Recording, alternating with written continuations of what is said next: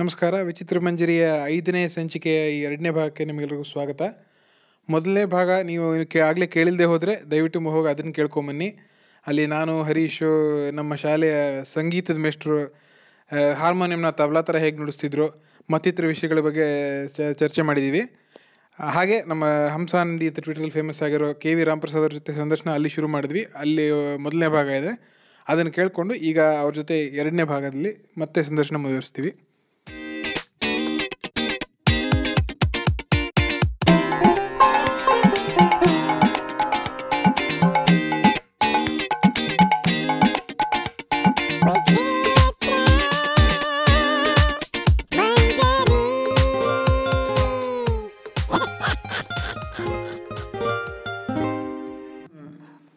ಆಮೇಲೆ ಇದು ನೀವು ಅದೇ ಸಂಗೀತ ರತ್ನಾಕರದ್ನ ಹಾಗೆ ಅಂದರೆ ಸೊ ಸಂಗೀತದ ಬಗ್ಗೆ ಯಾವ್ಯಾವ ಪುಸ್ತಕ ಈ ಥರ ಇದೆ ಅಂದರೆ ಲೇಮ್ಯಾನ್ ಆಗಿದ್ರು ಕೂಡ ಅವ್ರ ಬಿಗಿನರ್ಸ್ಗೆ ಇಂಟ್ರೆಸ್ಟಿಂಗ್ ಆಗಿರೋ ಥರ ಯಾವ ಪುಸ್ತಕಗಳಿರುತ್ತೆ?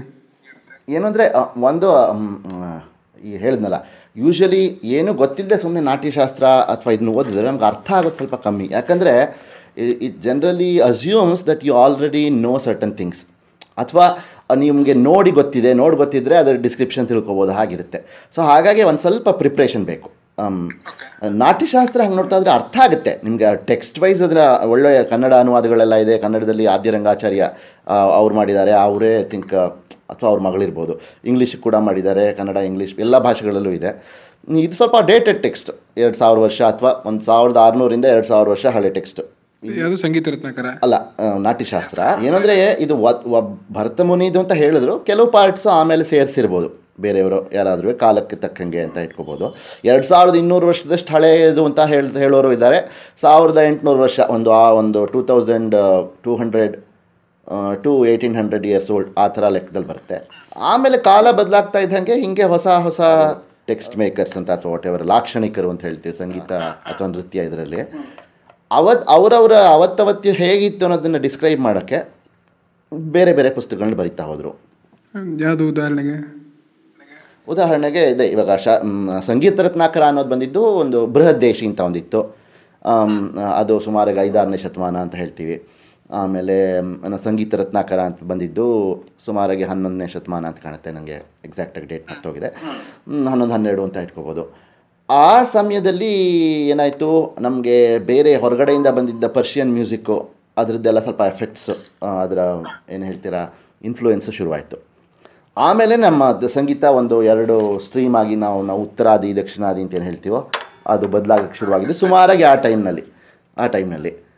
ಆಮೇಲೆ ಹೀಗೆ ಬೇರೆ ಬೇರೆ ಭಾಷೆಗಳಲ್ಲಿ, ಸಂಸ್ಕೃತದಲ್ಲಿ ಹೆಚ್ಚಾಗಿವೆ, ಆದರೆ ತೆಲುಗುನಲ್ಲಿ, ಕನ್ನಡದಲ್ಲಿ, ಈ ಥರ ಹಲವು ಭಾಷೆಗಳಲ್ಲಿ ಸಂಗೀತದ ವಿಷಯ ಇದೆ. ಫಾರ್ ಎಕ್ಸಾಂಪಲ್, ನಮ್ಮ ಕರ್ನಾಟಕದ ರಾಜನೇ ಒಬ್ಬ ಮಾನಸೋಲ್ಲಾಸ ಅಂತ ಒಂದು ಆವತ್ತಿನ ಕಾಲದ ಎನ್ಸೈಕ್ಲೋಪೀಡಿಯಾ ಅದನ್ನು ಬರೆದಿದ್ದ. ಅದರಲ್ಲಿ he also deals with music in addition to various other art forms. ಚಿತ್ರಕಲೆ ಇರ್ಬೋದು, ಥಿಯೇಟರ್ ಇರ್ಬೋದು, ಅದ್ರ ಜೊತೆ ಸಂಗೀತ ಬಗ್ಗೆನೂ ಬರ್ದಿದ್ದಾನೆ. ಇದರದ್ದು ಎಲ್ಲ ಕೆಲವು ಅನುವಾದಗಳು ಉಂಟು.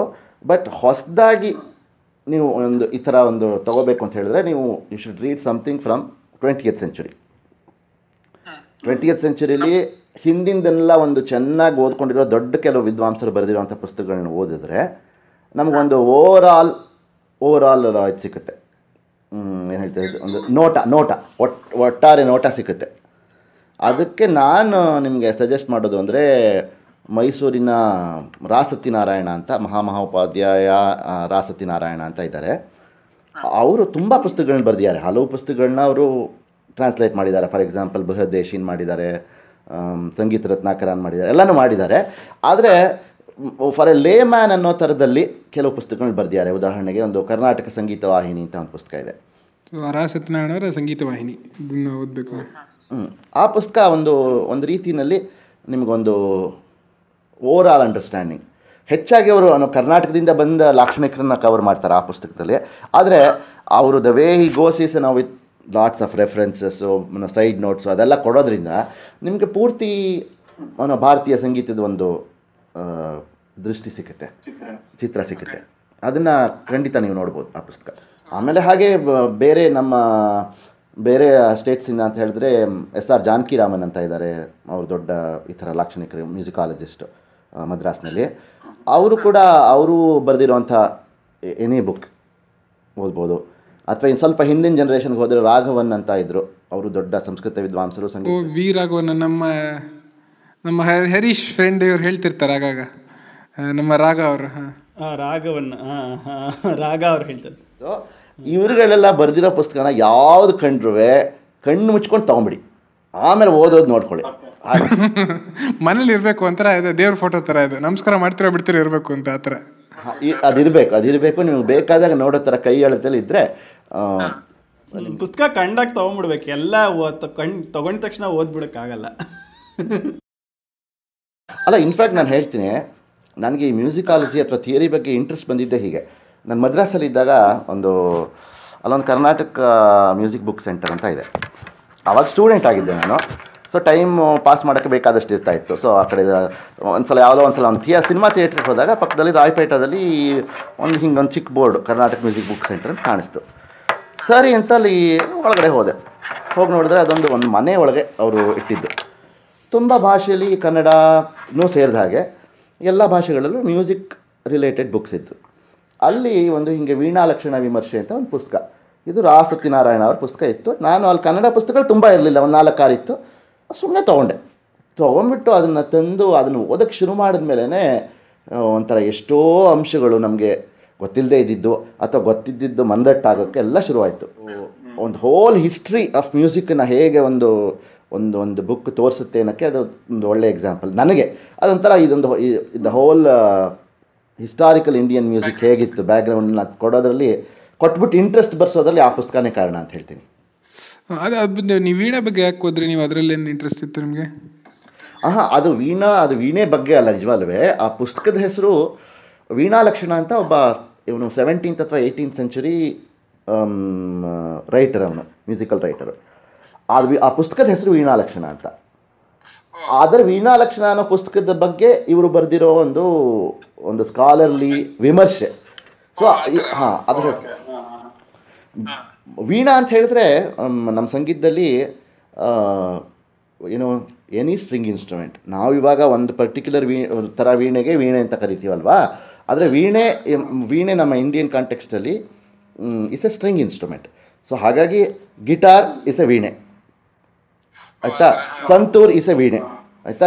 ಗಿಟಾರ್ನ ಅದಕ್ಕೆ ಇವರು ಇವರಿದ್ದಾರಲ್ಲ, ಮೋಹನ್ ವೀಣಾ ಅಂತ ಕರೀತಾರೆ, ಮೋಹನ್ ವೀಣಾ ಅಂತ ಕರೀತಾರಲ್ವ. ಹಾಗೆ ಆಮೇಲೆ ಇದು ಶತತಂತ್ರಿ ವೀಣಾ ಅಂತ ಸಂತೂರ್ಗೆ, ಸಿತಾರು, ಗಿಟಾರು, ಹೀಗೆ ಎಲ್ಲವೂ ಒಂದೊಂದು. ನಾಗವೀಣಾ ಅಂತ ಇತ್ತು. ನಾಗವೀಣಾ ಅಂದರೆ ಒಂದು ವೈಲಿನ್ ಥರದ ಒಂದು ವಾದ್ಯ. ಸೊ ಎಲ್ಲವೂ ವೀಣೆಗಳೇ.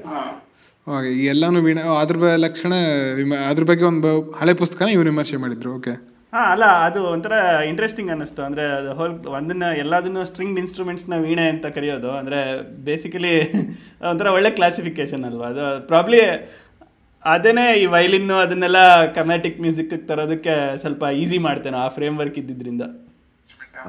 ಎಲ್ಲದರಲ್ಲೂ ಒಂದೇ ಪ್ರಿನ್ಸಿಪಲ್. ಸೈಜ್ ಬೇರೆ, ಫ್ರೆಟ್ ಬೋರ್ಡ್ ಬೇರೆ, ಫ್ರೆಟ್ಸ್ ಇದೆಯಾ ಇಲ್ವಾ ಅನ್ನೋದು ಬೇರೆ, ಆದರೆ ಎಲ್ಲದಕ್ಕೂ ಪ್ರಿನ್ಸಿಪಲ್ ಒಂದೇ. ಸೊ ಈ ವೈಲಿನ್ನು ಅಂದಾಗ ಬಂತು. ಅದೇ ನಾನು ಅರ್ಜುನ್ ಅವತ್ತು ಏನು ಮಾತಾಡ್ತಿದ್ದಾಗ ಇದು ಹೀಗೆ, ಈಗ ಅಂದರೆ 200-300 ವರ್ಷದಿಂದ ತ್ಯಾಗರಾಜರು, ಶ್ಯಾಮಶಾಸ್ತ್ರಿಗಳು ಅವರೆಲ್ಲ ಇದ್ದಾಗ, ಮುತ್ತುಸ್ವಾಮಿ ದೀಕ್ಷಿತರು ಎಲ್ಲ ಇದ್ದಾಗ ಸುಮಾರು ಇದಾಯ್ತಲ್ವ. ಅಂದರೆ ಸುಮಾರು ಇನೋವೇಷನ್ಗಳು ಎಲ್ಲ ಆಯ್ತಲ್ಲ ಕರ್ನಾಟಿಕ್ ಮ್ಯೂಸಿಕಲ್ಲಿ. ಈವನ್ 100 ವರ್ಷದ ಹಿಂದೆನೂ ಅದೇ ಅರ್ಜುನ್ ಹೇಳ್ತಾ ಇದ್ದ, ಈ ಹೋಲ್ ಕಾನ್ಸೆಪ್ಟ್ ಆಫ್ ಕಾನ್ಸರ್ಟ್ ಅನ್ನೋದು ಡೆವಲಪ್ ಆಗಿದ್ದು ಒಂದು ಕರ್ನಾಟಿಕ್ ಮ್ಯೂಸಿಕಲ್ಲಿ ಒಂದು 100-150 ವರ್ಷದ ಹಿಂದೆ ಅನ್ನೋ ಥರ. ಆಮೇಲೆ ಮಾಲಿ ಅವರೆಲ್ಲ ಬಂದರೆ ಅವರು ಎಷ್ಟೊಂದು ಫ್ಲೂಟು ಅದರಲ್ಲೆಲ್ಲ ಸುಮಾರು ಇನೋವೇಷನ್ಗಳು ಮಾಡಿದ್ರಲ್ಲ. ಈ ಕಳೆದ ಒಂದು 30-40 ವರ್ಷದಲ್ಲಿ ಅಥವಾ ಒಂದು 50 ವರ್ಷದಲ್ಲಿ ಯಾವ ಥರದ ಹೊಸ ಆವಿಷ್ಕಾರಗಳು, ಇನೋವೇಷನ್ಗಳು ಆಗಿದೆ ಕರ್ನಾಟಿಕ್ ಮ್ಯೂಸಿಕಲ್ಲಿ?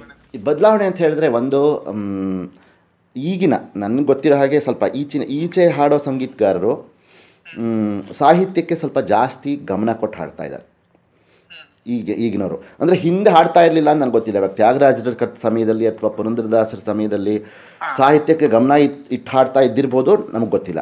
ಆದರೆ ಸುಮಾರಾಗಿ 1900 ಅಥವಾ 1950 ಅಂತ ಹೇಳಿದ್ರೆ ಆ ಟೈಮಲ್ಲಿ ನಮಗೆ ಹಳೆಯ ರೆಕಾರ್ಡಿಂಗ್ಸಲ್ಲಿ ನೋಡಿದ್ರೆ ಅಥವಾ ಹಿಂದಿನ ಜನ್ರೇಷನ್ ಕಲಾವಿದರನ್ನು ನೋಡಿದ್ರೆ ಅಷ್ಟು ಬೇರೆ ಬೇರೆ ಭಾಷೆ ಹಾಡುಗಳನ್ನ ಮಾಡ್ತಿದ್ದಾಗ ಅಷ್ಟು ಗಮನ ಇಡದೆ ಸಾಹಿತ್ಯಕ್ಕಿಲ್ಲದೆ ಸಂಗೀತಕ್ಕೆ ಮಾತ್ರ ಗಮನ ಕೊಡ್ತಾ ಇದ್ರು. ಯಾರು BGL ಸಮಯದ ಎಂತ ತಾಗಿ వచ్చావు ರಾಮ ಅಂತ ಆತರ, ಎಷ್ಟು ಕುಡಿದು ಬಂದ್ಬಿಟ್ಟಿದ್ಯಾ ರಾಮ ಅಂತ ಆತರ. ಸಿಂಧೆ ಆತಕೋ ಮನುಜ ಬ್ರಾಂದಿ ಆತಕೋ ಅಂತ ಹೇಳ್ತಾ ಇದ್ರು ಅಂತ ಅವ್ರು ಸ್ವಲ್ಪ ಉತ್ಪ್ರೇಕ್ಷೆ ಸ್ವಲ್ಪ ಉತ್ಪ್ರೇಕ್ಷಣೆ ಇರ್ತಾ ಇತ್ತು ಬಿಡಿ. ಆದರೆ ಅದು ನಿಜ. ಆದರೆ ಈಗ ಒಂದು ಐ ಥಿಂಕ್ ಕಾರಣ ಕೂಡ ಇದೆ. ಮುಂಚೆ ಅವ್ರಿಗೇನಾಗ್ತಾ ಇತ್ತು, ಸ್ವಲ್ಪ ಡಿಸ್ಟೆನ್ಸು, ಬೇರೆ ಬೇರೆ ಭಾಷೆಯವ್ರ ಜೊತೆ ಮಾತಾಡೋದೇ ಆಗಲಿ, ಇವಾಗಿನ ಥರ ಇಂಟರ್ನೆಟ್ಟೇ ಆಗಲಿ, ಅಥವಾ ಯಾರ ಕೈಲಾದ್ರು ಇಮಿಡಿಯೇಟ್ಲಿ ಅವೈಲಬಿಲಿಟಿ ಆಫ್ ರಿಸೋರ್ಸಸ್ ಕಡಿಮೆ ಇರ್ತಾಯಿತ್ತು. ಸೊ ಯಾರೋ ಒಬ್ಬ, ಉದಾಹರಣೆಗೆ ನಾವು ಶಿವಮೊಗ್ಗದಲ್ಲಿ ಕೂತ್ಕೊಂಡು ಹಾಡ್ತಾಯಿದ್ರು ಅಂತ ಇಟ್ಕೊಳ್ಳಿ, ಅವ್ರಿಗೆ ಯಾವುದೋ ಒಂದು ತೆಲುಗು ರಚನೆ ಹಾಡ್ತಾ ಇದ್ದಾಗ ಅವ್ರು ತಪ್ಪಾಗಿ ಹಾಡ್ತಾ ಇದ್ದಾರಾ ಅಥವಾ ಸರಿಯಾಗಿ ಹಾಡ್ತಾ ಇದ್ದಾರಾ ಅಂತ ಅವ್ರಿಗೆ ಗೊತ್ತಾಗೋಕ್ಕೆ, ಅದನ್ನು ವೆರಿಫೈ ಮಾಡೋಕ್ಕೆ ಒಂದು ರಿಸೋರ್ಸ್ ಇಲ್ಲ. ಅದೇ ರೀತಿ ಯಾರೋ ಒಬ್ಬ ಎಟಿಯಾಪುರಮಲ್ಲಿ ಕೂತ್ಕೊಂಡು ಹಾಡ್ತಾ ಇದ್ದವ್ರಿಗೆ, ತಂಜಾವೂರಲ್ಲಿ ಕೂತ್ಕೊಂಡು ಹಾಡ್ತಾ ಇದ್ದವ್ರಿಗೆ ನೀವು ಆಡಿಸಿದ ಯಶೋಧ ಸರಿಯಾಗಿ ಹಾಡ್ತಿದ್ದೀನಾ ಇಲ್ವಾ ಅಂತ ಅದನ್ನು ತಿದ್ದಕ್ಕೆ ಇರಲಿಲ್ಲ.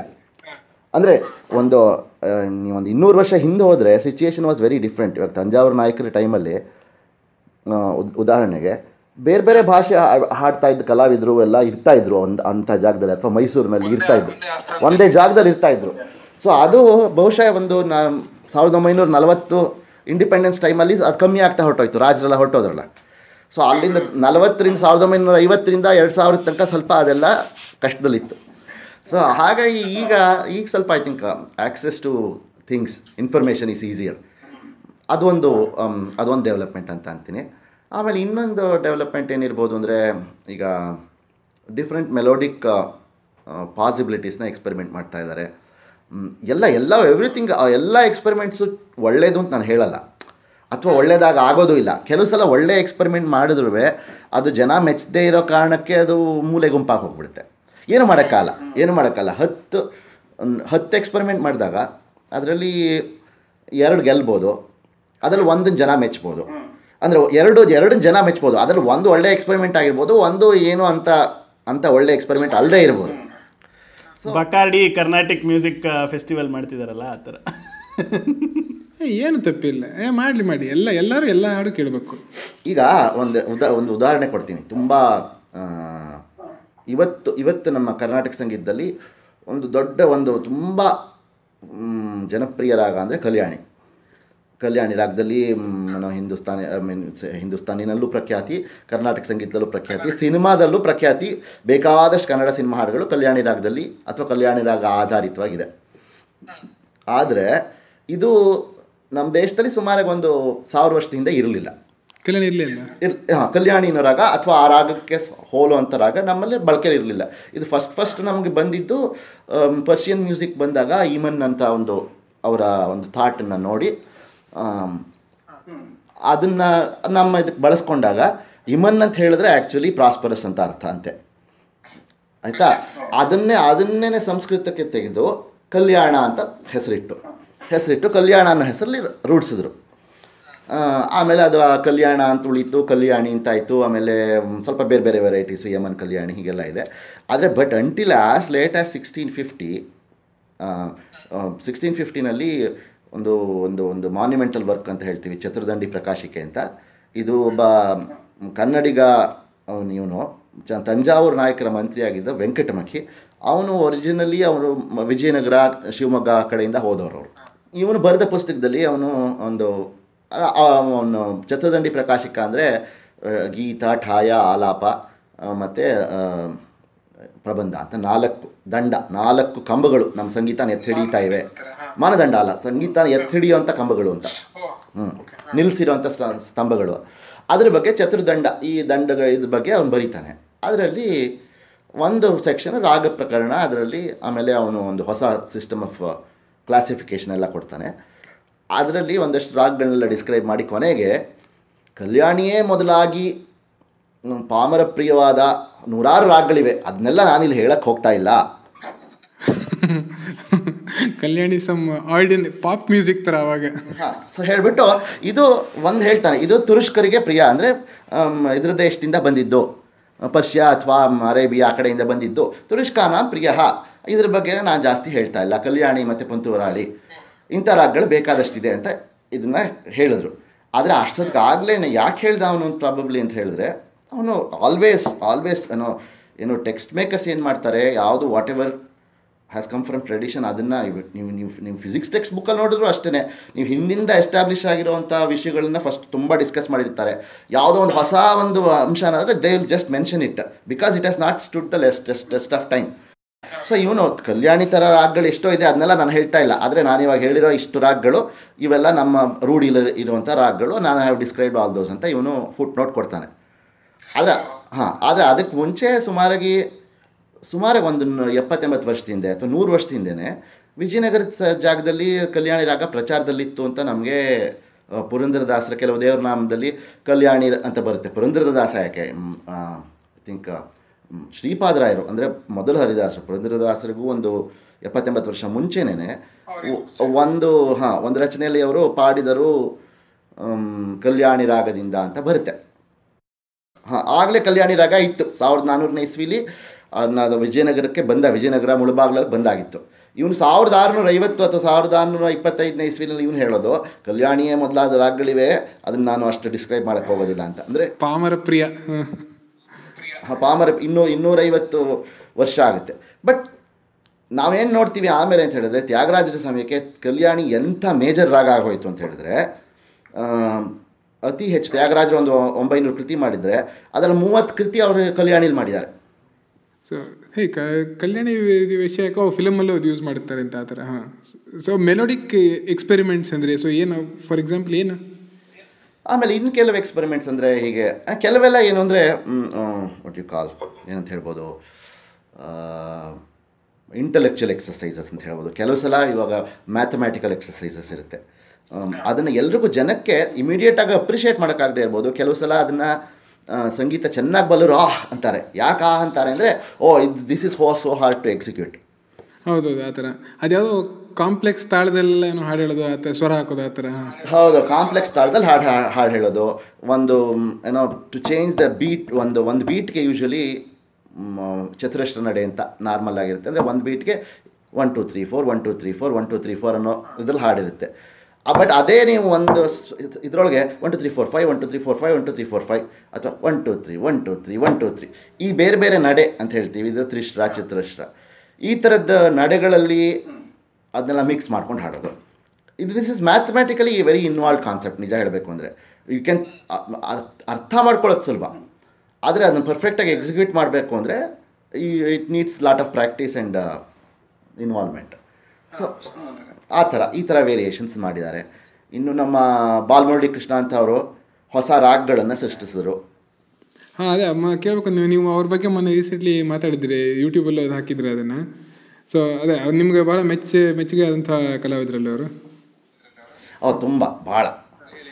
ಬಾಲ್ಮುರಳಿ ಕೃಷ್ಣ ಅವರು ಈಗ ನಾವೇನಂತೀವಿ ಅಂದರೆ, ಹಿಂದೆ ಇವತ್ತು 300-200 ವರ್ಷ ಆದಮೇಲೆ ತ್ಯಾಗರಾಜರು ಅಂತ ಹೇಳ್ತೀವಿ, ತ್ಯಾಗರಾಜರು ಮುತ್ತುಸ್ವಾಮಿ ದೀಕ್ಷಿತರು ಅಂತ. ಬಾಲ್ಮುರಳಿ ಕೃಷ್ಣ ಆ ಮಟ್ಟದ ಒಬ್ಬ ಕಲಾವಿದರು ಮತ್ತು ವಾಗ್ಗೇಯಕಾರ. ಇವತ್ತು ನಾವು ಅವ್ರನ್ನ ಎದುರುಗಡೆ ನೋಡಿದಾಗ ನಮಗದು ಗೊತ್ತಾಗದೇ ಇರ್ಬೋದು, ಆದರೆ ನೀವು ದೂರ ನಿಂತು ಇನ್ನು 100 ವರ್ಷ ಆದಮೇಲೆ ನಿಂತು ನೋಡಿದ್ರೆ ಯಾವ್ದು ನಿಂತ್ಕೊಂಡಿದೆ, which experiments have stood the test of time ಅಂತ ಹೇಳಿದ್ರೆ, ಹೇಗೆ ತ್ಯಾಗರಾಜರು ನಿಲ್ತೋ ಅದೇ ರೀತಿ ನನ್ನ ಅನಿಸಿಕೆಯಲ್ಲಿ ಬಾಲ್ಮುರಳಿ ಕೃಷ್ಣ ಅವರ ಎಷ್ಟೋ ಕಾಂಪೋಸಿಷನ್ಸ್ ಆ ಥರ they will stand the test of time. ಅವ್ರು ಮಾಡಿರುವಂಥ ಕೆಲವು ತಿಲ್ಲಾನಗಳು ಮತ್ತು ವರ್ಣಗಳು ಅದು ತುಂಬ ಚೆನ್ನಾಗಿ ಮಾಡಿದ್ದಾರೆ. ಬೇರೆ ಕೃತಿಗಳನ್ನು ಬೇಕಾದಷ್ಟು ಮಾಡಿದ್ದಾರೆ, ಆದರೆ ತಿಲ್ಲಾನ ಮತ್ತು ವರ್ಣಗಳು ತುಂಬ ಪಾಪ್ಯುಲರ್ ಕೂಡ ಆಗಿದೆ ಮತ್ತು ತುಂಬ ಚೆನ್ನಾಗಿದೆ. ಅದರಲ್ಲಾದ್ರೆ ಅವರ ಐಡಿಯಾಸ್, ಹೊಸ ಐಡಿಯಾಸ್ ಅಂದರೆ ಮ್ಯೂಸಿಕಲ್ಲ ಲಿರಿಕಲ್ಲ ಅಥವಾ ಎರಡುವೆ. ಕೆಲವು ಇದಕ್ಕೆ ಮುಂಚೆ ಉದಾಹರಣೆಗೆ ಹೇಳಬೇಕು ಅಂದರೆ, ಹಿಂದೆ ವರ್ಣ ಅಂತ ಒಂದು ಥರ ಕಾಂಪೋಸಿಷನ್ ಇದೆ. ಹೆಚ್ಚಾಗಿ ವರ್ಣ ಅಂತ ಹೇಳಿದ್ರೆ ಒಂದು ರೊಮ್ಯಾಂಟಿಕ್ ಥೀಮಲ್ಲಿ ಇರುತ್ತಾ ಇದ್ದಿದ್ದು ವರ್ಣಗಳೇ ಜಾಸ್ತಿ. ಇವರು ಸ್ವಲ್ಪ ಹೆಚ್ಚಾಗಿ ಭಕ್ತಿ ಥರದ್ದು ವರ್ಣಗಳನ್ನು ಮಾಡಿದ್ದಾರೆ. I don't see that as A very great path breaking ಅಂತಲ್ಲ, ಬಟ್ ಒಂದು ಸ್ವಲ್ಪ ಹೊಸ ಥರ ಇದೆ. ಆದರೆ ಕೆಲವು ಕಡೆಯಲ್ಲಿ ಅವರು ಸ್ವರಾಕ್ಷರ ಉಪಯೋಗಿಸೋದು, ಅಂದರೆ ಸ್ವರಕ್ಕೆ ಸಾಹಿತ್ಯ, ಏನು ಸ್ವರ ಇರುತ್ತೋ ಅದೇ ಸಾಹಿತ್ಯ ಬರುವಂಥದ್ದು, ಅದನ್ನೆಲ್ಲ ತುಂಬ ಚೆನ್ನಾಗಿ ಮಾಡಿದ್ದಾರೆ. ಆಮೇಲೆ ಕೆಲವು ಹೊಸ ರಾಗಗಳು ಅಂತಲೇ ಅವರೇ ಕಲ್ಪಿಸ್ಬಿಟ್ಟು ಅದರಲ್ಲಿ ರಚನೆಗಳು ಮಾಡಿದ್ದಾರೆ. ಮೂರೇ ಸ್ವರದಲ್ಲಿ ಒಂದು ರಾಗ, 4 ಸ್ವರದಲ್ಲಿ ಆ ಥರ. ಅದು ಹೌದು, ಆ ಮೂರೇ ಸ್ವರ ನಾವು ಅದನ್ನು ಅಷ್ಟು ರಿಸ್ಟ್ರಿಕ್ಟೆಡ್ ಆಗಿ ನೋಡಬಾರ್ದು. That is one of the experiments. ಹೌದು, ಕೆಲವು 4 ಸ್ವರದ ರಾಗಗಳು ಚೆನ್ನಾಗೂ ಇವೆ. ಅಂದರೆ ಎಲ್ಲ 4 ಸ್ವರದ ರಾಗಗಳನ್ನೂ ಬೇರೆ ಒಂದು ಒಂದು ಕಲ್ಯಾಣಿ ರಾಗ ಹಾಡೋ ಹಾಗೆ ಹಾಡೋಕ್ಕೆ ಸಾಧ್ಯ ಇಲ್ಲ. I mean he also knows that ಅವ್ರಿಗೂ ಅದರ ಲಿಮಿಟೇಷನ್ಸ್ ಇದ್ದೇ ಇರುತ್ತೆ. ಇವಾಗ ನೀವು ಒಂದು ಮನೇಲಿ ಅಡುಗೆ ಮಾಡುವಾಗ ಒಂದು ತುಂಬ ಸರಳವಾಗಿ ಒಂದು ಶಾವಿಗೆ ಪಾಯಸ ಮಾಡ್ತೀರಾ, ಅದೇ ಒಂದು ಇನ್ನೊಂದು ಸಿಹಿ ಅಂದರೆ ಚಿರೋಟಿ ಮಾಡ್ತೀರಾ. ಎರಡೂ ಸಿಹಿ, ಎರಡೂ ಚೆನ್ನಾಗಿದೆ. ಆದರೆ ಇದಕ್ಕೆ ಇರೋ ಮಟ್ಟ ಒಂದು, ಅದಕ್ಕೇನು ಬೇಕೋ ಸ್ಕೋಪ್ ಎಷ್ಟು, ಇದಕ್ಕೆ ಯಾವ ಸ್ಕೋಪ್ ಇದೆ ಬೇರೆ ಬೇರೆ ಅಷ್ಟೇ. ಅದನ್ನು ನಾವು ತಿಳ್ಕೊಂಬಿಟ್ರೆ ತೊಂದರೆ ಇರಲ್ಲ. ಅದೇ ಅಂದರೆ ಇವಾಗ ಬಾಲಮುರಳಿ ಕೃಷ್ಣ ಅವರದ್ದು ಅಂದರೆ ಬೇರೆ ಇನ್ಯಾವ ಥರದ್ದು ನಿಮಗೆ ಯಾವುದು ತುಂಬ ಇಷ್ಟ ಆಗಿದ್ದು ಇನೋವೇಷನ್ಗಳು ಅಥವಾ ಅವ್ರು ಮಾಡಿರೋದ್ರ ಅದೇ ಸಾಧಾರಣ ನನಗೆ ಕೆಲವು ಮಾಡಿದ್ದಾರೆ. ಏನು ಅಂದರೆ ಕೆಲವು ರಚನೆಗಳನ್ನ ಅವರು ಪುರಂದರದಾಸರ ರಚನೆಗಳನ್ನು ತೆಲುಗುಗೆ ಅನುವಾದ ಮಾಡಿಬಿಟ್ಟು ಹಾಡಿದ್ದಾರೆ. ಆ್ಯಸ್ ಎ ಟ್ರಾನ್ಸ್ಲೇಟರ್ ನನಗೂ ಟ್ರಾನ್ಸ್ಲೇಷನ್ ಇಷ್ಟ ಇರೋದ್ರಿಂದ ಅದೊಂಥರ ನನಗೆ ತುಂಬಾ ಮೆಚ್ಚುಗೆ ಆಗಿವೆ.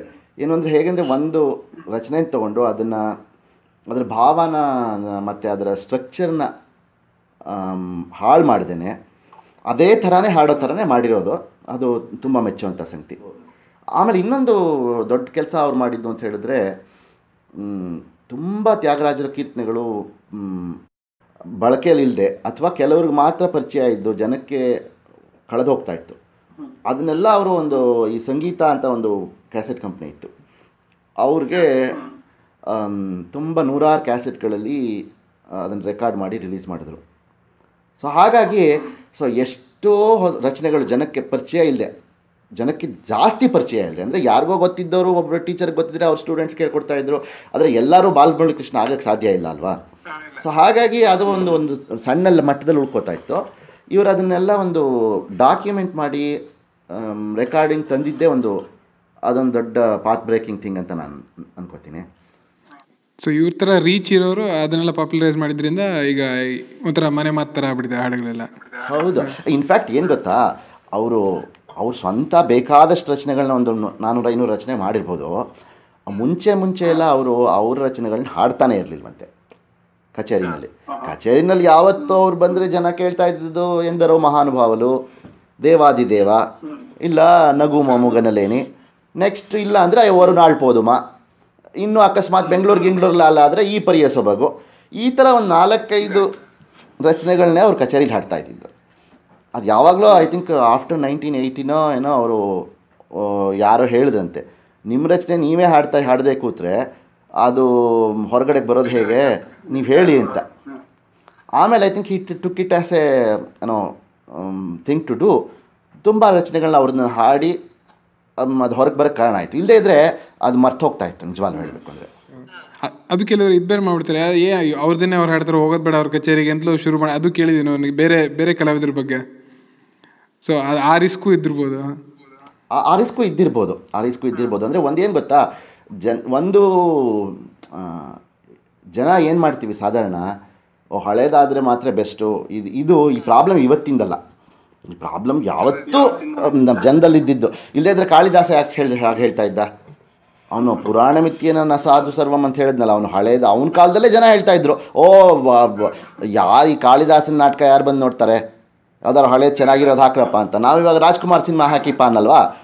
ಹಾಂ, ರಾಜ್ಕುಮಾರ್ ಸಿನಿಮಾ ತುಂಬ ಚೆನ್ನಾಗಿದೆ, ಆದರೆ ಇವತ್ತು ಬಂದಿರೋ ರಕ್ಷಿತ್ ಶೆಟ್ಟಿ ಸಿನಿಮಾನೂ ಚೆನ್ನಾಗಿರ್ಬೋದು. ನಾವು ನೋಡ್ದೇನೆ ಅದನ್ನು ಪೂರ್ತಿ ಅಲ್ಗಳಿಬಾರ್ದು. ಅದು ಒಂದು ಸ್ವಲ್ಪ ನಾಸ್ಟಾಲ್ಜಿಯಾ ಬಗ್ಗೆ ಎಲ್ಲರಿಗೂ ಏನೋ ಹಳೇದೊಂಥರ ಬೈ ಡಿಫಾಲ್ಟ್ ಚೆನ್ನಾಗಿರುತ್ತೆ ಅಂತ ಒಂದ್ಸಲ ಅನ್ನಿಸ್ಬಿಡುತ್ತಲ್ಲ. ಅಲ್ಲ, ಅದನ್ನು ಇನ್ನೊಂದು ಕಾರಣ ಏನು ಗೊತ್ತಾ, ನಾವು ಅದ್ರ ಜೊತೆ ಬೆಳೆದು ಬಂದಿರ್ತೀವಿ. So more than the music ಅಥವಾ ವಾಟ್ ಎವರ್, ನಾವು ಅದನ್ನು ನಮ್ಮ life experience V related to things. ನಾವು ಯಾವತ್ತೋ ಪರೀಕ್ಷೆ ಮುಗಿದು ಹೋಗಿದ್ದ ದಿವಸ ನಾವು ಹೋಗ್ಬಿಟ್ಟು ಕವಿರತ್ನ ಕಾಳಿದಾಸ ಸಿನಿಮಾ ನೋಡ್ಕೊಂಡ್ಬಂದಿದ್ವಿ. ಅವತ್ತು ಯಾರೋ ನಮ್ಮ ಜೊತೆ ಫ್ರೆಂಡ್ಸ್ ಇದ್ದರು.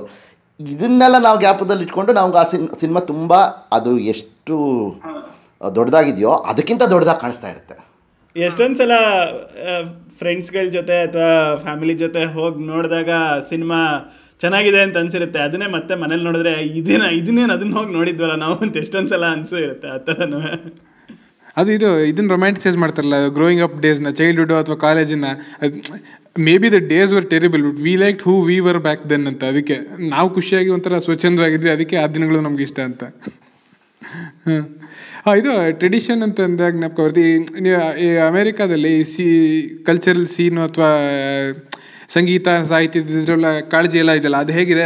ಸ್ಟಿಕ್ಕಿಂಗ್ ಟು ಟ್ರೆಡಿಷನ್ ಥರನ, ಅಥವಾ ಅಲ್ಲೂ ಈ ಎಕ್ಸ್ಪೆರಿಮೆಂಟ್ಸು ಅದು ಇದೆಲ್ಲ ನಡೀತಿದೆಯಾ? ಇಲ್ಲ ಹೀಗೆ ಹಾಡಬೇಕು, ಹೀಗೆ ಕುಣಿಬೇಕು ಅಂತೆಲ್ಲ ಇದೆಯಾ? ಅಲ್ಲ, ಇಲ್ಲಿ ಏನು ಗೊತ್ತಾ, ಇಲ್ಲಿ what U see here is A small sample. ಇವಾಗ ಏನು ಅಂತ ಹೇಳಿದ್ರೆ, ಇವಾಗ ನಾವು ನಮ್ಮೂರಿನಲ್ಲಿ ಇರುವಂಥ ಲಕ್ಷ ಕೋಟಿ ಜನಗಳ ಮುಂದೆ ಮಾಡೋ ಎಕ್ಸ್ಪೆರಿಮೆಂಟ್ಗೂ ಇಲ್ಲಿ ಮಾಡೋ ಎಕ್ಸ್ಪೆರಿಮೆಂಟ್ಗೂ ಇಲ್ಲಿ ಸಿಕ್ಕೋ ರೆಸ್ಪಾನ್ಸ್ಗೂ ಅದು ಖಂಡಿತ ವ್ಯತ್ಯಾಸ ಇದೆ. ನೀವೇ ಹೇಳಿದಾಗೆ ಇವಾಗ ನಾವು ಅಂದ್ಕೊಂಡ್ವಲ್ಲ, ನಾವು ಬೆಳೆದು ಬಂದಿರ್ತೀವೋ, ಇಲ್ಲಿ ಸುಮಾರಾಗೆಲ್ಲ ನನ್ನ ಜೊತೆ ನನ್ನ ವಯಸ್ಕರು ಅಂತ ಇಟ್ಕೊಳ್ಳಿ, ಅವ್ರ ಮುಂದೆ ಇವಾಗ ಫಾರ್ ಎಕ್ಸಾಂಪಲ್ ಒಂದು ಕನ್ನಡ ಒಂದು ಸಿನಿಮಾ ಒಂದು ಆರ್ಕೆಸ್ಟ್ರಾ ಪ್ರೋಗ್ರಾಮ್ ಹಾಕಿದ್ರೆ ಅವ್ರಿಗೆ ಹೆಚ್ಚಾಗಿ ಓಕೆ ಕವಿರತ್ನ ಕಾಳಿದಾಸ ಹಾಡು ಹೇಳಿದ್ರೆ, ಈ ಎರಡು ಕನಸು ಹಾಡು ಹೇಳಿದ್ರೆ, ಇಲ್ಲ ಅಂತ ಹೇಳಿದ್ರೆ ಏನೋ ರವಿಚಂದ್ರನ್ ಪ್ರೇಮಲೋಕದಿಂದ ಇವೆಲ್ಲ ಹಾಡಿದ್ರೆ ಚೆನ್ನಾಗಿ ಕೇಳೋ ಅಷ್ಟು, ಇವತ್ತು ಬಂದು ಆಪರೇಷನ್ ಅಲ್ಮೇಲಮ್ಮ ಸಿನಿಮಾ ಹಾಡು ಅಷ್ಟು ಈಸಿಯಾಗಿ ಮುಟ್ಟಲ್ಲ ಮನಸ್ಸಿಗೆ. ಯಾಕಂದರೆ ಎಲ್ಲರೂ ನಮಗೇನೋ ಒಂಥರ ಎಲ್ಲ ಕಡೆಯಿಂದನೂ ಆಪರೇಷನ್ ಅಲ್ಮೇಲಮ್ಮನೂ ಇರಲಿ, ಹಳೆಯ ಅಲ್ಮೇಲು ಮಂಗದ ತಾಯಿನೂ ಇರಲಿ ಅಂತ ಎಲ್ಲ ನೋಡೋರು ಕೆಲವರು. ಆದರೆ most people they will stick to what ever they are comfortable with. So ಅವ್ರ ಇಮೋಷನಲ್ ಕಂಫರ್ಟ್ ಝೋನಲ್ಲೇ ಇರುತ್ತೆ. ಆಮೇಲೆ ಹಿಂಗೊಂದು ನೀವೊಂದು ಒಂದು ಕಾರ್ಯಕ್ರಮ ಮಾಡಿದರೆ there is always other limitations ಅಥವಾ ಕನ್ಸ್ಟೆಂಟ್ಸ್. ನಿಮ್ಗೆ commercially you have to succeed. ಈಗ ಮುಖ್ಯವಾಗಿ ಏನಾಗೋಗುತ್ತೆ, ಈ ಥರ ಏನೋ ಒಂದು ನೀವು ಕಾರ್ಯಕ್ರಮ ಮಾಡಬೇಕು ಅಂತ ಅನ್ಕೋತೀರಾ ಅಂದ್ಕೊಳ್ಳಿ. ಓಕೆ, ಥಿಯೇಟ್ರ್ ಕಾಸ್ಟ್ ಇಷ್ಟು, ಆರ್ಟಿಸ್ಟ್ ಕಾಸ್ಟ್ ಇಷ್ಟು, ಇದೆಲ್ಲ ನೀವು ಬರಬೇಕಾದ್ರೆ ಜನ ಬರಬೇಕಾದ್ರೆ ನೀವು ಆ ಜನನ ಅಟ್ರ್ಯಾಕ್ಟ್ ಮಾಡೋವಂಥದ್ದು ಕೊಡಬೇಕು. ಸೊ ಇದೆಲ್ಲ ಸೇರಿಕೊಳ್ಳುತ್ತೆ. ಸೊ ನೀವು ಎಷ್ಟು ಎಕ್ಸ್ಪೆರಿಮೆಂಟ್ ಮಾಡ್ತೀರಾ ಅನ್ನೋದು, ನಿಮಗೆ ಎಷ್ಟು ಎಕ್ಸ್ಪೆರಿಮೆಂಟ್ ಮಾಡೋಕ್ಕೆ ಆಸೆ ಇದೆ ಅನ್ನೋದ್ರ ಮೇಲಕ್ಕಿಂತ ಹೆಚ್ಚಾಗಿ ಎಕ್ಸ್ಟರ್ನಲ್ ಫ್ಯಾಕ್ಟರ್ಸ್. ಅದ್ಯಾವುದೋ ಡಾಕ್ಯುಮೆಂಟ್ರಿ ಬಂದು ಟಾಕಿಂಗ್ ಫನಿನೋ ಅದು ಸೈನ್ಫೆಲ್ಡ್ ಹೇಳ್ತಾನೆ, ಅವನ ಕಾಮಿಡಿ ಆ್ಯಕ್ಟಲ್ಲಿ ರಿಪೀಟ್ ಮಾಡ್ತಾನೆ ಜೋಕ್ಸ್ನ. ಯಾಕೆ ರಿಪೀಟ್ ಮಾಡ್ತೀನಿ ಅಂದರೆ, people come for the greatest States, they don't come to here the new album from some band ಅಂತ. So they come to listen for to the greatest hits. So ಅವ್ನ jokes ಅದಕ್ಕೆ ಹಳೆದೇನೆ ಹೇಳ್ತಾನಂತೆ ಮತ್ತೆ. So ಅದು ಆ ಥರನೂ ಇರ್ಬೋದು. ಹಾಂ, ಹೌದೌದು. ಸೊ ಹಾಗಾಗಿ ಇಲ್ಲಿ ಎಕ್ಸ್ಪೆರಿಮೆಂಟ್ ಅಂದರೆ ಅದೇ ಸಾಧಾರಣವಾಗಿ ನಾವು ಕಲ್ತು ಬಂದ ಆರ್ಟ್ ಅದನ್ನು ಆ ಥರದ್ದೇ ನಡೆಯುತ್ತೆ. ನಾನಿರೋ ಜಾಗದಲ್ಲಿ ಪರ್ಟಿಕ್ಯುಲರ್ಲಿ ಬೇಕಾದಷ್ಟು ಜನ ಭಾರತೀಯರಿದ್ದಾರೆ. ಸೊ ಹಾಗಾಗಿ ಸಂಗೀತದ ಕಾರ್ಯಕ್ರಮಗಳು, ನೃತ್ಯದ ಕಾರ್ಯಕ್ರಮಗಳು ನಡೀತಾನೆ ಇರುತ್ತವೆ. ಎಷ್ಟಿದೆ ಅಂತ ಹೇಳಿದ್ರೆ ಬೇಕಾದಷ್ಟು ಕನ್ನಡದ್ದೇ ಕಾರ್ಯಕ್ರಮಗಳು, ತಮಿಳ್ದೇ ಕಾರ್ಯಕ್ರಮಗಳು, ಆ ಥರದ್ದು ಇವೆ. ಇಲ್ಲ ಬರೀ ಶಾಸ್ತ್ರೀಯ ಸಂಗೀತದ್ದು, ಕರ್ನಾಟಕ ಸಂಗೀತದ್ದೇ, ಭರತನಾಟ್ಯದ್ದೇ, ಕಥಕ್ದೇ, ಈ ಥರ ಎಲ್ಲ ಥರದ್ದು ನಡೀತಾ ಇರುತ್ತೆ. ಎಲ್ಲದರಲ್ಲೂ ಈ ಒಂದು ಅಂಶ ಗಮನದಲ್ಲಿಟ್ಕೊಂಡ್ಬಿಟ್ಟು ಯಾರು ಬರ್ತಾರೋ ಅವರು ಪ್ರಸ್ತುತಿ ಪಡಿಸ್ತಾರೆ. ಯೂಶ್ವಲಿ ಯಾರು ನಂಬರ್ 1 ಇಂಡಿಯಾದಲ್ಲಿ ನಂಬರ್ 1 ಆರ್ಟಿಸ್ಟ್ ಇದ್ದರೆ ಆ ಥರದವರು ಬರೋದು ಹೆಚ್ಚು.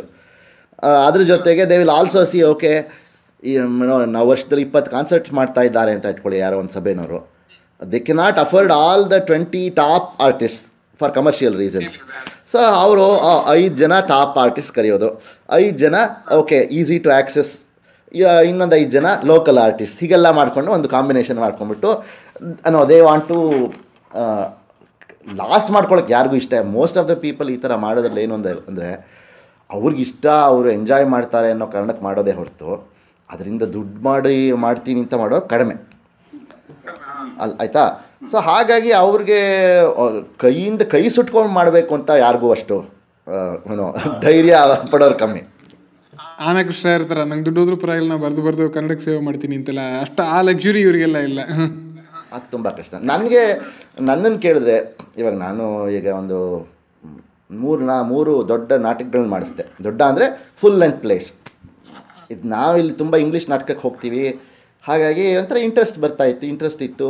ಈ ಥರ ನನಗೆ ಯೂಶ್ವಲಿ ಏನು ಅನಿಸ್ತಾ ಇತ್ತು ಅಂದರೆ, ನಾವು ಇಲ್ಲಿ ನೋಡೋ ಎಷ್ಟೋ ನಾಟಕಗಳು ಅಷ್ಟು ತಯಾರಿ ಮಾಡ್ಕೊಂಡು ಮಾಡಲ್ಲ. ನಾವು ಬೇರೆ ಕಡೆ ಮಾಡೋ ನಾಟಕಗಳು ಏನೋ ಒಂದು ಇದ್ದಕ್ಕಿದ್ದಾಗೆ ಒಂದು ಸ್ವಲ್ಪ ಕಮ್ಮಿ ಎಫರ್ಟ್ ಹಾಕಿ ಓಕೆ ಏನೋ ಪರವಾಗಿಲ್ಲ ಒಂದು ಮಟ್ಟಕ್ಕೆ ಮಾಡಿದ್ರೆ ಸಾಕು ಅನ್ನೋ ಥರ ಮಾಡ್ತೀವಿ. ಅಂದರೆ ಇಂಗ್ಲೀಷ್ ನಾಟಕಗಳ ಅಲ್ಲ, ನಾವು ಇಲ್ಲಿ ಮಾಡಿದ್ರೆ ಅಂತ ಅನ್ನಿಸ್ತಾ ಇತ್ತು. ಆದರೆ ಇಂಗ್ಲೀಷ್ ನಾಟಕಗಳು ಅವ್ರು ಮಾಡೋ ಒಂದು ಶೈಲಿನೇ ಇರಲಿ, ಅವರ ಪ್ರಿಪೇರ್ಡ್ನೆಸ್ ಆಗಲಿ, ಒಂದೇ ಒಂದು ಚೂರು ಈಚೆ ಆಚೆ ಹೋಗದೆ ಇರೋ ಥರ ಇದೆಲ್ಲ ತುಂಬ ಚೆನ್ನಾಗಿರುತ್ತೆ ಅಂತ ಅನ್ನಿಸ್ತಾ ಇತ್ತು. ನಾವು ಮಾಡಬಾರ್ದು ಯಾಕೆ ಅಂತ ಅನಿಸಿ ಯಾವುದೋ ಒಂದು ನಾಟಕನ ಫಸ್ಟ್ ನಾನು ಬರೆದಾಗ ಒಂದು ಆಗತಾ ಕ್ರಿಸ್ಟಿ ನಾಟಕ ತೊಗೊಂಡು ಅದನ್ನ ರೂಪಾಂತರ ಮಾಡಿದೆ. ಅದನ್ನು ಫಸ್ಟ್ ಸ್ಟೇಜ್ ಮೇಲೆ ತರ್ತೀನಿ ಅಂತ ಅಂದ್ಕೊಂಡೇ ಇರಲಿಲ್ಲ. ಆದರೆ ಬರೆದ ಮೇಲೆ ಅನ್ನಿಸ್ತು, ನಾನು ಹೆಂಡ್ತಿನೂ ಹೇಳಿದ್ಲು, ನಾವು ಮಾಡ್ಬೋದು ಇದನ್ನ, ನಾವು ಎಷ್ಟೋ ನೋಡಿದ್ದೀವಲ್ಲ, ಹೀಗೆ ಮಾಡ್ಬೋದು ಅಂತ. ಸರಿ ಆಯಿತು ಅಂತ ಹೇಳಿ ಅಂದರೆ we just thought okay given enough practice and rehearsal effort ಹಾಕಿದ್ರೆ ಐ ಥಿಂಕ್ ನಮಗೆ ಒಂದು ಅದಕ್ಕೆ ಸರಿಯಾಗಿ ಪೇ ಬ್ಯಾಕ್ ಕೂಡ ಸಿಕ್ಕುತ್ತೆ ಅಂತ ಅನ್ನಿಸ್ತು. That prove to be true. So ಅದರಿಂದ ಸ್ಫೂರ್ತಿಯಾಗಿ ನೀವು ಗಾಜಿನ ಮನೆ, ಪಂಚವಟಿ ಇದೆಲ್ಲ ಮಾಡಿದ್ದು ಆಮೇಲೆ? ಹೌದು, ಆ ಥರ ಮೂರು ಫುಲ್ ಲೆಂತ್ ಪ್ಲೇ ಮಾಡಿದ್ದೀವಿ. ಈಗ ಸದ್ಯಕ್ಕೆ ಇನ್ನೊಂದು ಕುಮಾರವ್ಯಾಸನ ಮೇಲೆ ಒಂದು ಕೀಚಕ ವಧೆ ಮಾಡ್ತಾಯಿದ್ದೀವಿ ಮುಂದಿನ ವಾರ. ಅದು ಬೇರೆ ಥರ, ಅದು it's A more like A musical. ಅಥವಾ ಯಕ್ಷಗಾನದಲ್ಲಿ ಹೇಗೆ ಬ್ಯಾಕ್ಗ್ರೌಂಡಲ್ಲಿ ಹಾಡು ಬರ್ತಾ ಇರುತ್ತೆ, ಆ್ಯಕ್ಟರ್ಸ್ ಬರೀ ಆ್ಯಕ್ಟ್ ಮಾಡ್ತಾರಲ್ಲ ಆ ಥರ, ಸ್ವಲ್ಪ ಮೋರ್ ಆಫ್ ಟ್ರೆಡಿಷನಲ್. ಆಮೇಲೆ ಇದು ನಾವು ಕೇಳಬೇಕು ಅಂತಂದರೆ ಅಮೇರಿಕನ್ ಹೇಗೆ ಈಗ ಒಂದೇನೋ ಕ್ಲೀಶೆ ಏನಿದೆ ಅಂತಂದರೆ, ಈಗ ದೇಶ ಬಿಟ್ಟು ಹೋದವರು they cling to tradition with fierce, ಒಂಥರ ವೈಸ್ ಲೈಕ್ ಗ್ರಿಪ್ ಥರ. ಸೊ ಇಂಡಿಯಲ್ಲೇ ಚೇಂಜ್ ಆಗ್ತಾರೆ, ಇವ್ರು ಮಾತ್ರ ಅಲ್ಲಿ ಕ್ಯಾರಿ ಆನ್ ಮಾಡ್ಕೊಂಡು ಹೋಗ್ತಿರ್ತಾರೆ ಆರ್ಕೇಯಿಕ್ ಆಗಿ ಅಂತ. ಆ ಥರದ್ದು ಏನಾರು ಆಗಿದೆಯಾ ಅಲ್ಲಿ? ಅಂದರೆ ಯಾಕೆ ಗೊತ್ತಾ, ಇರ್ಬೋದು ಸ್ವಲ್ಪ ಕ್ಲಿಂಗ್ ಅಂತ ಹೇಳಿದ್ರೆ ವಿ ಹ್ಯಾವ್ ನಾಟ್ ಸೀನ್ ಅಷ್ಟೇ. ಇವಾಗ ನಾನು 20 ವರ್ಷದಿಂದ ಇಲ್ಲಿದ್ದೀನಿ. ಊರಿಗೆ ಬಂದಾಗ 15 ದಿವಸ ಒಂದು ತಿಂಗಳು ಇರ್ತೀವಿ ಹೊರತು ತುಂಬ ಅಲ್ಲಿ ನಡೀತಾ ಇರೋ ಬದಲಾವಣೆಗಳನ್ನೇ ಆಗಲಿ ಇನ್ನೊಂದೇ ಆಗಲಿ ನೋಡದೇ ಇರ್ಬೋದು. ಹಾಗಾಗಿ ನಾವು ಏನೋ ಒಂದು ಮಾಡ್ತಾಯಿದ್ರೆ ಅದರಲ್ಲಿ ಕ್ಲಿಂಗ್ ಆಗೋದು ಅಂತಲ್ಲ, ನಾವು we are just going with the flow here. ಉದಾಹರಣೆಗೆ ಹೇಳಬೇಕು ಅಂತ ಹೇಳಿದ್ರೆ, ಒಂದು ವಲಸೆ ಬಂದಿರೋ ಜನಾಂಗಗಳು, ಇವಾಗ ನೀವು ಕರ್ನಾಟಕದಲ್ಲಿ ಬೇಕಾಷ್ಟು ಜನ ತಮಿಳು ಹಿಂದಿ ಎಲ್ಲೋ ತಮಿಳು ಮಾತಾಡ್ತಾ ಇದ್ದವರು ಕರ್ನಾಟಕದಲ್ಲಿ ಬಂದು ನೆಲೆಸಿ 100 ವರ್ಷ ಆದರೂ ಒಂದು ಹಳೆಯ ಕಾಲದ ತಮಿಳು ಮಾತಾಡ್ತಾ ಇರೋದು ನೋಡ್ಬೋದು. ಅಥವಾ ಇಂಡಿಯನ್ಸು ಹೋಗ್ಬಿಟ್ಟು ಫಿಜಿನಲ್ಲಿ ಸೆಟ್ಲಾಗಿರೋರು 200 ವರ್ಷದ ಹಿಂದೆ ಅವರು ಆವಾಗಿನ ಭಾಷೆ ಮಾತಾಡ್ತಾ ಇರೋದು. ಅಥವಾ ತಂಜಾವೂರಲ್ಲಿ ಸೆಟ್ಲಾಗಿರೋಂಥ ಮರಾಠಿಗಳು, ಅದನ್ನು ಆ್ಯಕ್ಚುಲಿ ಆ ತಂಜಾವೂರು ಮರಾಠಿ ತೊಗೊಂಡು ಹೋಗ್ಬಿಟ್ಟು ಪೂನಾದಲ್ಲಿ ಮಾತಾಡಿದ್ರೆ ಯಾರಿಗೂ ಅರ್ಥ ಆಗಲ್ಲ.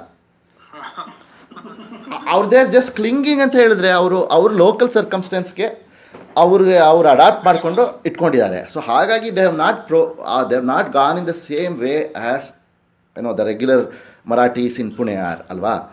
ಸೊ ಆ ಥರ ಅನ್ಬೋದು. ನಾವು ಮೋರ್ ಆಫ್ ಕ್ಲಿಂಗಿಂಗ್ ಅಥವಾ ರಿಜಿಡ್ ಅಂತ ಹೇಳೋಕ್ಕಿಂತ ಹೊರತು we are A time capsule and you can only start from there. The tree can only start from there. It cannot start from another big branch that is in India.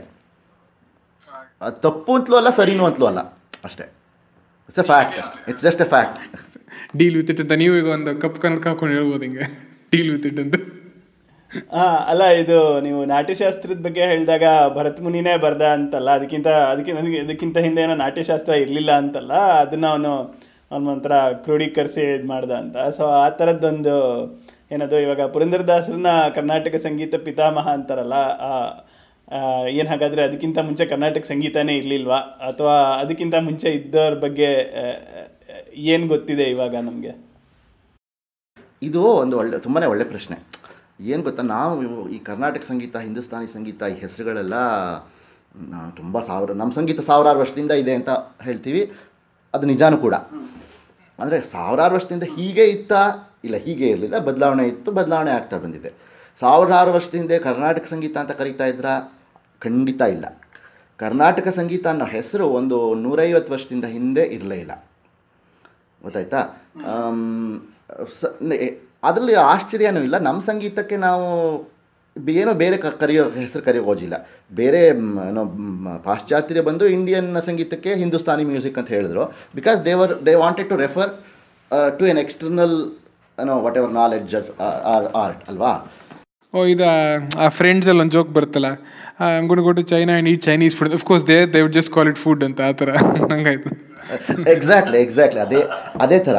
So ಹಾಗಾಗಿ ಈ ಕರ್ನಾಟಕ ಸಂಗೀತ ಅನ್ನೋ ಹೆಸರು ಬಂದಿದ್ದು ಒಂದು 150 ವರ್ಷದಿಂದ. ಆ ಹೆಸರು ಬಂದಿದ್ದು ಕರ್ನಾಟಕದಲ್ಲಲ್ಲ, ಈ ಹೆಸರು ಬಂದಿದ್ದು ತಮಿಳ್ನಾಡಿನಲ್ಲಿ, ಆಯಿತಾ? ಸೊ ಅದಕ್ಕೆ ಒಂದು ಕಾರಣಗಳು ಕೆಲವು ಇರ್ಬೋದು. ಒಂದು ಕರ್ನಾಟಕದಿಂದ ಬಂದಿರುವಂಥ ಎಷ್ಟೋ ಲಾಕ್ಷಣಿಕರು ಸುಮಾರಾಗಿ ಒಂದು 12ನೇ ಶತಮಾನದಿಂದ 16ನೇ ಶತಮಾನಕ್ಕಿದ್ದವರೆಗೆ ತುಂಬ ಲಾಕ್ಷಣಿಕರು ಕರ್ನಾಟಕದಿಂದ ಬಂದರು. ನೀವು ಇವನಿಂದ ಹಿಡಿದು ಒಬ್ಬ ವೆಂಕಟಮಕ್ಕಿನೇ ಆಗಲಿ, ಗೋವಿಂದ ದೀಕ್ಷಿತ ಆಗಲಿ, ಆಮೇಲೆ ಅದಕ್ಕಿಂತ ಮುಂಚೆ ಬಂದಿದ್ದ ಕಲ್ಲಿನಾಥ ಅಂತ, ಇವರೆಲ್ಲ ವಿಜಯನಗರ ಸಮಯದಲ್ಲಿ, ಕಲ್ಲಿನಾಥ, ಅವನ ಮಗ ಮೊಮ್ಮಗ ರಾಮಮಾತ್ಯ, ಹೀಗೆ ಈ ಥರದವರೆಲ್ಲ ತುಂಬ ಜನ ಮ್ಯೂಸಿಕಲ್ ರಿಲೇಟೆಡ್ ಟೆಕ್ಸ್ಟ್ನ ಬಿಟ್ಟು ಹೋಗಿದ್ದಾರೆ. ಸೊ ಐ ಮೀನ್ ಆಗಿನ ಕಾಲದ ಎಲ್ಲ ರಚನೆ, ಸಂಗೀತ ರಚನೆ ನಮ್ಗೆ ಉಳಿದಿಲ್ಲದೆ ಇರೋದ್ರಿಂದ ಒಂದು ರೀತಿ ಆ ಟ್ರೆಡಿಷನ್ಸನ್ನ ಅರ್ಥ ಮಾಡ್ಕೊಳ್ಳೋಕ್ಕೆ only the text R hour only way means ಅಲ್ವಾ. ಸೊ ಪುರಂದರದಾಸರು ನೂರಾರು ರಚನೆ ಮಾಡಿದ್ರು, ಎಕ್ಸಾಕ್ಟ್ಲಿ ಅವ್ರು ಹೇಗೆ ಹಾಡ್ತಾಯಿದ್ರು ಅನ್ನೋದು ನಮಗೆಲ್ಲದ್ರದ್ದು ಉಳಿದಿಲ್ಲ.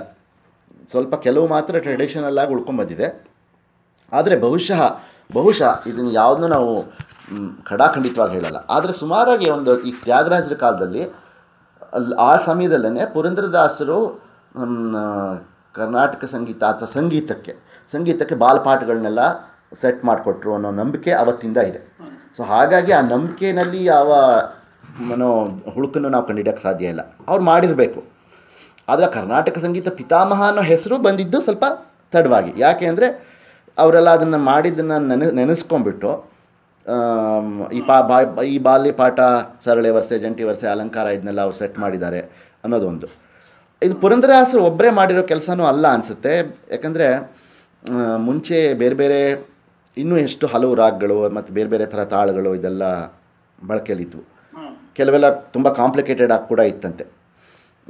ಆವಾಗ ಈ ಸುಳಾದಿ ತಾಳಗಳು ಅಂದರೆ ಒಂದು ಕೆಲವು 7 ತಾಳಗಳನ್ನು ಅವರು ದೇ ಆರ್ ಮೋರ್ ಪ್ರಾಕ್ಟಿಕಬಲ್ ಅನ್ನೋ ಕಾರಣಕ್ಕೋಸ್ಕರ ಚೂಸ್ ಮಾಡಿದ್ರು ಅಂತ. This is only on educated guess, because ಅವರೆಲ್ಲೂ ಬರೀಲಿಲ್ಲ, ಬರೆದಿಟ್ಟಿಲ್ಲ. ಆದರೆ ನಾವು ಬೇರೆ ಹಿಂದಿನ ಪುಸ್ತಕಗಳನ್ನ ನೋಡಿದ್ರೆ ಇನ್ನೂ ಬೇಕಾದಷ್ಟು ಕಾಂಪ್ಲಿಕೇಟೆಡ್ ತಾಳಗಳಿವೆ. ಬಟ್ ಆಫ್ಟರ್ ಹರಿದಾಸಸ್ ಟೈಮ್ ಸ್ವಲ್ಪ they all gave way to the new system of ತಾಳಾಸ್. ಹಾಂ, ಸೊ ಹಾಗಾಗಿ ಹೀಗೆ ಮಾಡಿರಬೇಕು, this is how it must have happen ಅಂತ ಅಂದ್ಕೋಬೋದು. ಸೊ ಹಾಗಾಗಿ ಪುರಂದರದಾಸರು ಕರ್ನಾಟಕ ಸಂಗೀತ ಪಿತಾಮಹ ಆದರೂ ಅವ್ರಿಗಿಂತ ಮುಂಚೆ ಸಂಗೀತ ಇರಲಿಲ್ವಾ? ಖಂಡಿತ ಇತ್ತು. ಇನ್ಫ್ಯಾಕ್ಟ್ ಇವರಿದಾರಲ್ಲ ವಿದ್ಯಾರಣ್ಯರು, ನಮ್ಮ ವಿಜಯನಗರದ ಅವರು ಒಬ್ಬರ ದೊಡ್ಡ ಮ್ಯೂಸಿಕಲ್ ಟ್ರೀಟೀಸ್ ಬರೆದಿದ್ದಾರೆ, ಸಂಗೀತ ಸಾರ ಅಂತ. ಅದು ದುರದೃಷ್ಟವಶಾತ್ ಆ ಪುಸ್ತಕ ನಮ್ಮ ಹತ್ರ ಸಿಕ್ಕಿಲ್ಲ ಈಗ. ಆದರೆ ಅದು ಅವರ ನಂತರ ಬಂದವರು ಅದರಿಂದ ಕೋಟ್ ಮಾಡಿರೋ ಕೆಲವು ಪದ್ಯಗಳು ಮಾತ್ರ ನಮಗೆ ಸಿಗುತ್ತೆ. ಸೊ ಹಾಗಾಗಿ ಈ ಸಂಗೀತ 2 ಸ್ಟ್ರೀಮ್ ಆಯ್ತಲ್ಲ, ಉತ್ತರ ಮತ್ತು ದಕ್ಷಿಣ ಅಂತ. ಸುಮಾರಾಗಿ ಅದು may be one of the first document it is ವಿದ್ಯಾರಣ್ಯರು. ಆ ಸಮಯದಲ್ಲಿ ಒಂಥರ ಕನ್ಫರ್ಮ್ಡ್ ಆಗಿ ಎರಡು ಪಾತ್ರಗಳಾಯಿತು ಅಷ್ಟೊತ್ತಿಗೆ. ಸೊ ಆವಾಗ ನಾವು ಅದನ್ನು ಕರ್ನಾಟಕ ಸಂಗೀತ ಅಂತ ಕರಿತಾ ಇದ್ವಾ ಇಲ್ವಾ? ಬಹುಶಃ ಇಲ್ಲ. ಅದು ದಕ್ಷಿಣಾದಿ ಕರಿತಾ ಇದ್ದಿರಬಹುದು. ಈಗ ಇನ್ನೊಂದು ತುಂಬ ಸುಲಭವಾಗಿರೋ ಉದಾಹರಣೆ ಕೊಡ್ತೀನಿ. ಹಿಂದೆಲ್ಲ ನಮ್ಮ ಮನೇಲೆಲ್ಲ ತಿಂಡಿ ಮಾಡುವಾಗ ರೊಟ್ಟಿ ಅಂತ ಹೇಳಿದ್ರೆ, ಇವತ್ತು ರೊಟ್ಟಿ ಅಂತ ಹೇಳಿದ್ರೆ ಅಕ್ಕಿ ರೊಟ್ಟಿ ಅಂತ ಅರ್ಥ. ಬೇರೆ ರೊಟ್ಟಿ ಆದರೆ ರಾಗಿ ರೊಟ್ಟಿ ಅಂತ ಹೇಳೋರು. ರಾಗಿನೇ ಜಾಸ್ತಿ ಊಟ ಮಾಡೋರ ಮನೇಲಿ ರೊಟ್ಟಿ ಅಂತ ಹೇಳಿದ್ರೆ ಅದು ರಾಗಿ ರೊಟ್ಟಿ ಅಂತ ಅರ್ಥ. ಅಕ್ಕಿ ರೊಟ್ಟಿ ಮಾಡಿದರೆ ಇವತ್ತು ಅಕ್ಕಿ ರೊಟ್ಟಿ ಮಾಡಿದ್ದೀನಿ ಅಂತ ಹೇಳ್ತಾ. ಹಾಗೆ ನಮ್ಮ ವಸ್ತುಗೆ ನಾವೊಂದು ಬೇರೆ ಒಂದು ಹೆಸರು ಕೊಡೋದೇ ಇಲ್ಲ. ಅದು ಒಂದು ಕಾರಣ ಇದು ಕರ್ನಾಟಕ ಸಂಗೀತ ಅಂತ ಹೇಳೋದಕ್ಕೆ ಬಹುಶಃ ಅದೇ ಕಾರಣ ಇರಬೇಕು ಅಂತ ಅದು ಒಂದು ಹೇಳ್ತಾ ಇದ್ದಾರೆ. ಕರ್ನಾಟಕದವರು ಹಲವರು ಬಂದರು ಅನ್ನೋದನ್ನು ಗಮನಿಸಿ ಔಟ್ಸೈಡ್ ಆಫ್ ಕರ್ನಾಟಕ ಅವರು ಇದು ಕರ್ನಾಟಕದವರು, ಈವನ್ ಮತಂಗ ಮುನಿ ಕೂಡ ಕರ್ನಾಟಕದಲ್ಲಿದ್ದ ಅಂತಲೇ, ಅಥವಾ what ever we call Karnataka today, ಈ ಜಾಗದಲ್ಲಿದ್ದ ಅನ್ನೋದೇ ಒಂದು ನಂಬಿಕೆ, ಹಂಪೆ ಆಸ್ಪಾಸಲ್ಲಿದ್ದ ಅಂತ. ಸೊ ಅದನ್ನೆಲ್ಲ ಗಮನಕ್ಕೆ ಇಟ್ಕೊಂಡ್ಬಿಟ್ಟು ಕರ್ನಾಟಕ ಅಂತ ಬಂದಿದೆ ಅಂತ ಒಂದು ನಂಬಿಕೆ. ಇನ್ನೊಂದು ಸ್ವಲ್ಪ ಸುತ್ತಿ ಬಳಸಿ ಕರ್ಣೇಶು ಅಟತಿ ಅದು ಇದು ಅಂತ ಒಂದು. ಆಮೇಲೆ ಇನ್ನೊಂದು ಹೇಳ್ತಾರೆ ಕರ್ನಾಟಕಂ ಅಂದರೆ ತಮಿಳಲ್ಲಿ ಟ್ರೆಡಿಷನಲ್ ಅಂತ. ಇವಾಗ ಕರೆಂಟ್ ಯೂಸೇಜ್ ಕರ್ನಾಟಕಂ ಅಂದರೆ ಒಂದು ಟ್ರೆಡಿಷನಲ್. ಸೊ ಟ್ರೆಡಿಷನಲ್ ಮ್ಯೂಸಿಕ್, ಅದಕ್ಕೆ we are calling it Karnataka ಸಂಗೀತ. ಅದು ಕರ್ನಾಟಕಕ್ಕೂ ಅದಕ್ಕೂ ಸಂಬಂಧ ಇಲ್ಲ ಅಂತ ಕೆಲವರು ಕಟ್ಟರ್ ತಮಿಳುವಾದಿಗಳು ಹೇಳೋದು. ನೀವು ಅದು ಕ್ರೆಡಿಟ್ ಕೊಡದೇ ಇರೋಕ್ಕೋಸ್ಕರ ಅನ್ನೋ ಥರ. ಇದ್ರಲ್ಲೂ ಹಂಗೆ ಮಾಡ್ತಲ್ಲ, ಕ್ಲಾಸಿಕಲ್ ಲ್ಯಾಂಗ್ವೇಜ್ ಡಿಬೇಟ್ ಅಲ್ಲ ಏನೋ. ಅರ್ಲಿಯೆಸ್ಟ್ ಅವೈಲಬಲ್ ಕನ್ನಡ ವರ್ಕ್ ಇರೋದು ಯಾವುದೋ ಸಮ್ 800 AD ಇದು ಕವಿರಾಜ ಮಾರ್ಗದ್ದು. ಸೊ ಅದಕ್ಕೆ ಮುಂಚೆ ಏನು ಡಾಕ್ಯುಮೆಂಟ್ ಇಲ್ಲ ಅಲ್ಲ. ಆ ಸ್ಟೇಜಿಗೆ ಬೆಳೆದು ಬರ್ಬೇಕಾದ್ರೆ ಎಷ್ಟೋ 100 ವರ್ಷಗಳು ಕಳೆದಿರ್ಬೇಕು ಈ ಭಾಷೆ. So it's been spoken usage for centuries ನಾವು ಅಲ್ವಾ. ಅದನ್ನು ತುಂಬ ಇದ್ರ ಬಗ್ಗೆ ಸೆಂಟಿಮೆಂಟಲ್ ಆಗಿ ಹೋಗಿ ಜಗಳ ಆಡಿ ಗುದ್ದಾಡಿ ಮಾಡೋ ಅಗತ್ಯ ಇಲ್ಲ. ಆದರೆ I mean there is plenty of proof to show the tradition had A great beginnings ಅಲ್ಲದೆ ಇದ್ರೂ development in what we call Karnataka today ಅಷ್ಟನ್ನು ಮಾತ್ರ ಯಾರು ಬೇಕಾದರೂ ಒಪ್ಕೋಬೇಕಾದಂಥ ಮಾತು. ಸೊ ಇವು ಟೀಚಿಂಗ್ಸ್ ಕರ್ನಾಟಕ ಸಂಗೀತನ ಹುಟ್ಟು ಹಾಕಲಿಲ್ಲ, ಅವ್ನು ಟೀಚಿಂಗ್ ಸಿಸ್ಟಮ್ನ ಇನ್ಸ್ಟಿಟ್ಯೂಟ್ ಮಾಡಿದ್ರು. ಯಾಕಂದರೆ ಅವ್ರ ಕ್ರೆಡಿಟ್ ಏನು ಹೇಳ್ತಾರೆ ಅಂದರೆ, ಇವಾಗ ನಾವು ಯಾವುದು ಮಾಯಾಮಾಳಗೋಳ ಅಂತ ಒಂದು ರಾಗ ಇದೆಯೋ ಅದನ್ನು ಬಿಗಿನಿಂಗ್ ಟೀಚಿಂಗಿಗೆ ಬಳಸ್ತಾರೆ. ಅದನ್ನು ಶುರು ಮಾಡಿದ್ದು ಪುರಂದರದಾಸರು. ಅದನ್ನು ಎಲ್ಲ ಬೇರೆ ಬೇರೆ ನಂತರ ಬಂದಿರೋರು ಅದನ್ನ ಹೇಳ್ಕೊಂಡು ಬಂದಿದ್ದಾರೆ. ಮತ್ತು ಇನ್ನೊಂದು ಏನು ಗಮನಿಸ್ಬೋದು ಅಂದರೆ, ಪುರಂದರದಾಸರ ಟೈಮ್ನಲ್ಲಿ ಇದ್ದಿದ್ದ ಹೆಚ್ಚು ಕಮ್ಮಿ ಅದೇ ಟೈಮ್ ಇದ್ದಿದ್ದ ರಾಮಮಾತ್ಯ ಅವನ ಸ್ವರಮೇಳ ಕಲಾನಿಧಿಲುವೆ ಮಾಯಾಮಾಳಗೋಳ ರಾಗದಿಂದ ಅಥವಾ ಆ ಮೇಳದಿಂದ ಬಂದಿದ್ದ ತುಂಬ ರಾಗಗಳನ್ನ ಹೇಳ್ತಾನೆ. ಸೊ ಪ್ರಾಬಬ್ಲಿ ಆ ರಾಗ ತುಂಬ ನಮ್ಮ ವಿಜಯನಗರ ಆಸ್ಪಾಸಲ್ಲಿ ತುಂಬ ಪಾಪ್ಯುಲರ್ ಆಗಿತ್ತು ಅಂತ ಕಾಣುತ್ತೆ ಕಂಪೇರ್ ಟು ಅದರ್ ಪ್ಲೇಸಸ್. ಹಾಂ, ಸೊ ಅದು ಜನಕ್ಕೆ ಇಷ್ಟ ಇತ್ತು.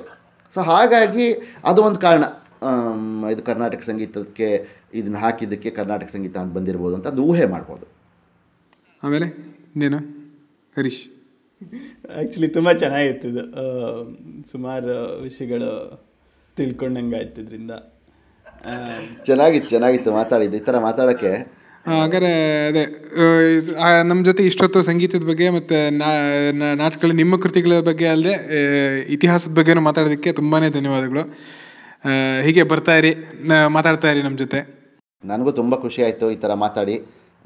ಮೊದಲೇ ಹೇಳ್ಬಿಡ್ತೀನಿ, ನಿಮ್ಮ ಮಿಂಡ್ರಿ ವಿಡಿಯೋಗಳಿಗೆ ನಾನು ದೊಡ್ಡ ಫ್ಯಾನು, ಬಹಳ ಹಳೆ ಕಾಲದಿಂದಾನು.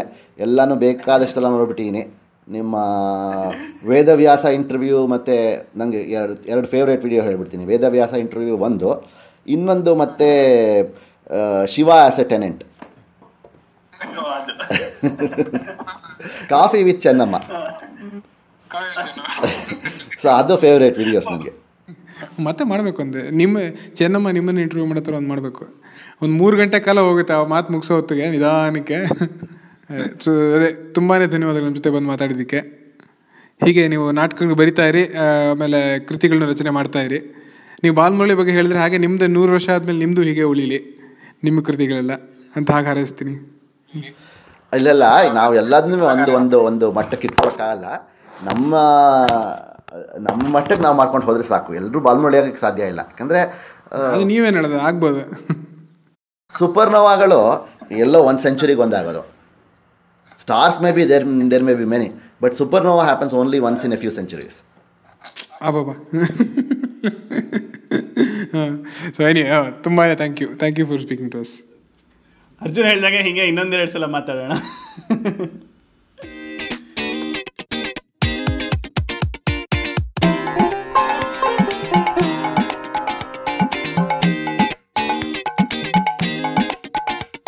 Wait.